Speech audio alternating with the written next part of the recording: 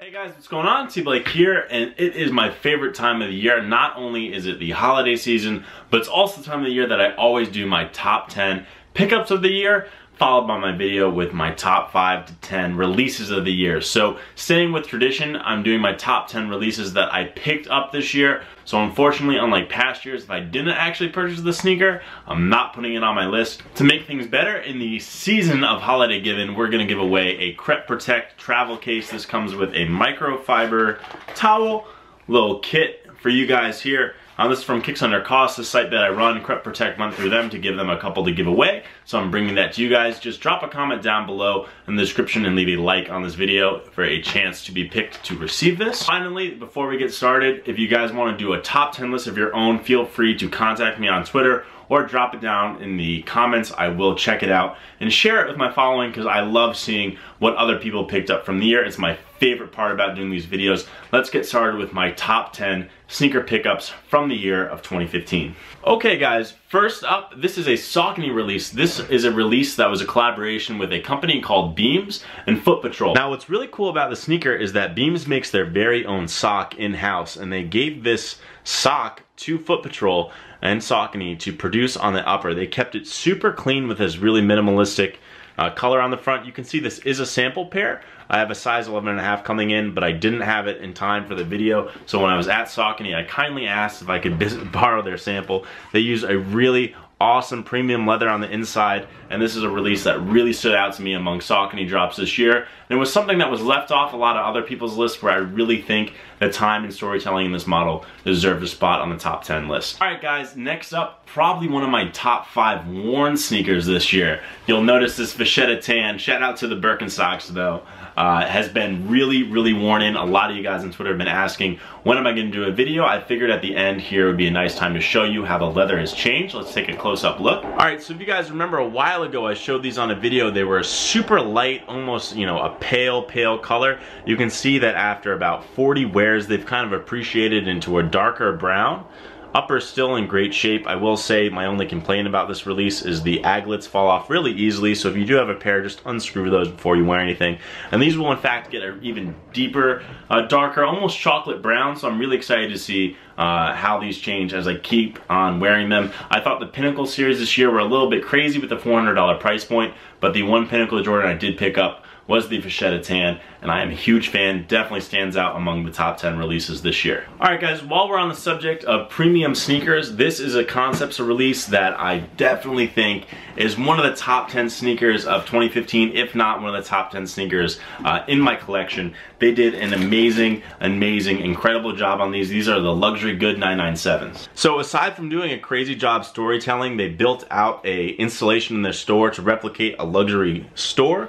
And they have this crazy detailed leather. These were so nice. I bought 2 pairs. I'm showing you my dead stock pair right now. The fact that they kept it so simple with all orange on the upper, you know, might be something where you're saying, well, don't they have to do something really creative to get that apart? But this is a case in point where they really just focus on really premium materials. You know, there's not really much that has to be said other than this is a crazy wearable colorway and one of my favorite pickups of 2015. Alright guys, another release that I felt was one of my top pickups of 2015 that released in 2015 is the Supreme Upside Down Jordan 5 Collab. And it's just crazy how they took something so simple and iconic like the metallic Jordan 5, changed around a couple of things, and made something that's going to be a huge staple for any Jordan collector or Supreme collector. So we'll take a close-up look. Like I said, they didn't change much up from the metallic 5, apart from adding the Supreme branding, which arguably a lot of people will say is very hypebeasty, right? They didn't have to do much, but it really goes to show the power and influence of a brand like Supreme.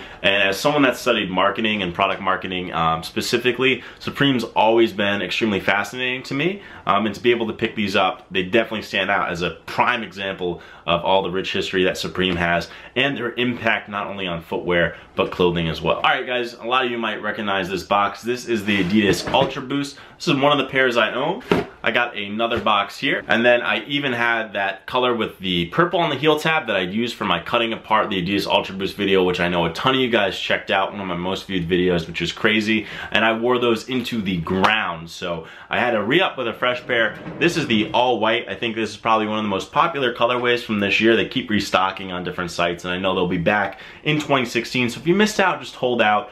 Kicks Under Cost obviously will post them, but this is the Ultra Boost. Now what I love about the Ultra Boost is for Adidas, they really needed something, some sort of technology to get enough of the limelight to take away some of the market share from Nike. And for Adidas, Ultra Boost really became that saving grace for their company. Their stock price went through the roof this year. They had an amazing year, and I'm really looking forward to see what's next for the brand. They released the NMD Runner, which unfortunately I was not able to purchase, which probably could have been a contender for top 10 picks of 2015. I just do not have a pair, but the Ultra Boost for sure is one of those models. Okay, we're gonna go back to Jordan Brand. This is the Public School New York Jordan 12. Now, the reason why this made one of my top 10 releases of this year that I picked up is the fact that Jordan Brand finally has kind of figured out the melding of words. This premium high-end, they did it with the Jordan Future Premium, had lackluster sales. The Jordan Pinnacle you could find on, under retail on eBay or sitting on shelves at Flight 23, some of their spots that they have, some of the new stores they opened up.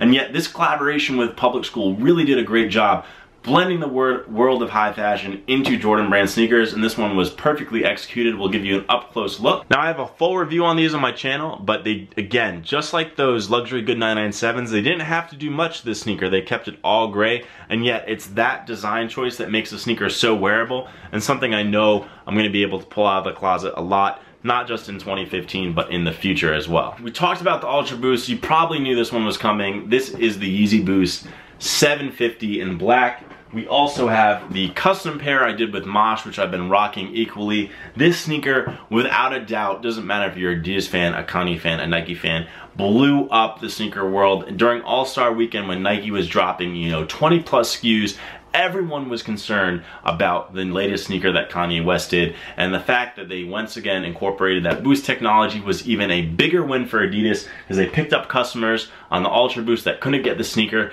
but wanted that same kind of look, that same sort of feel, and I should say look, especially with the 350 low.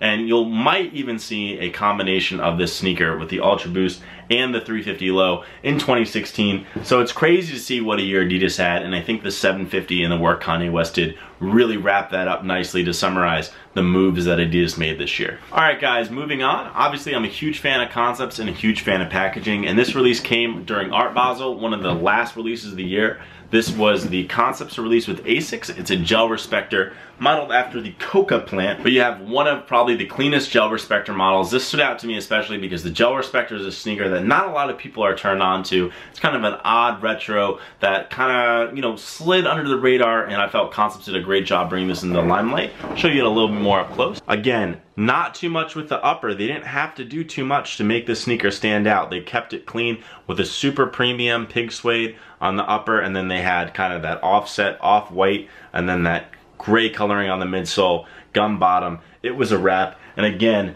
one of the best boxes with the money box, I think, this year. One of the coolest packaging that was available for every consumer. Going back to Jordan Brand, I was super selective on my Jordan Brand pickups, and the Jordan 11 I think really redeemed itself this year. That Maze Gamma colorway had nothing to do with Michael Jordan's legacy and storytelling, and they brought it back with the Jordan 11 72 and 10.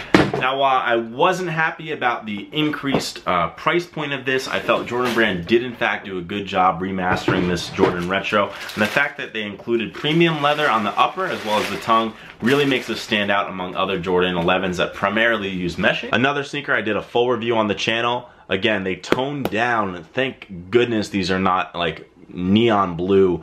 They kept everything clean, nice pebbled leather. The leather even continues inside the tongue as well as the lining. They did a tremendous job. I even like the addition of the foil Jumpman as opposed to being stitched. This is just a clean retro, and again, I like the Public School New York Jordan 12. Something I'm going to be able to wear a ton. Okay guys, capping it off, one of the sneakers I really felt was the best. We talked about how it was Kanye's year, we talked about how it was Adidas' year, and the 350 really summarizes this very nicely. It's one of the only sneakers where I had my mom asking me for a pair and my girlfriend asking me for a pair at the same time. I mean, it had massive appeal for whatever reason. He didn't have to do much. He's kept it clean with the Turtle Dove, the Moon Rock, or Agara colorway, and then the Pirate Black, and there's another one coming out the end of the year. So he's absolutely crushed it. This sneaker is so comfortable. It's everything I love about the Ultra Boost, and it fits just like a sock. It's basically an uncaged Ultra Boost. You know, let's just throw it out and say it there. And again, one of these sneakers where Adidas has really taken back some of the excitement that Nike commanded every release day, where now a Jordan Retro next to a Yeezy drop, they've come together, kind of changed. A Jordan Retro next to an Ultra Boost drop if it's a hot colorway. You know, the Jordans are sitting now. It's really looking up to 2016 to be Kanye and Adidas' year, and I can't wait to see what they have in store. This has been my top 10 pickups of 2015 that released in 2015. Make sure if you enjoyed, hit that thumbs up button, and don't forget about the giveaway for the Crep Protect. If you're interested, that information is down below in the description. From Kicks Under Cost, another project that was started in 2015 that you guys have loved. So thank you guys for the love and support. It really means a lot. Channel's been so much fun to have, and I'm looking forward to another year of making content, giving you guys honest reviews, and helping you guys make purchasing decisions. TBlake signing out. Catch you guys soon. Peace.